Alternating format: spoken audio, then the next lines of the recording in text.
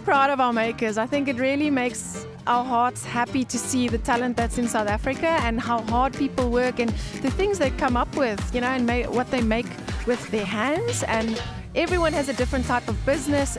You know, you see the talent, and I think that's something we want to stimulate. I really don't think there's anything else in Joburg that gives as much to do like over a weekend as Linden Market. There's amazing food.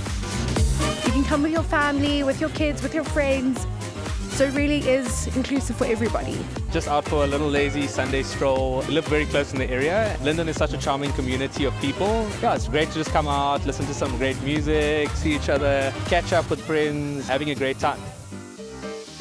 My first time here at the Linden Market. It's a very cool experience. I really like the people. There's a lot of variety. I think that there's something for everyone, whether you're young, old, small, big. So treat yourself, girl.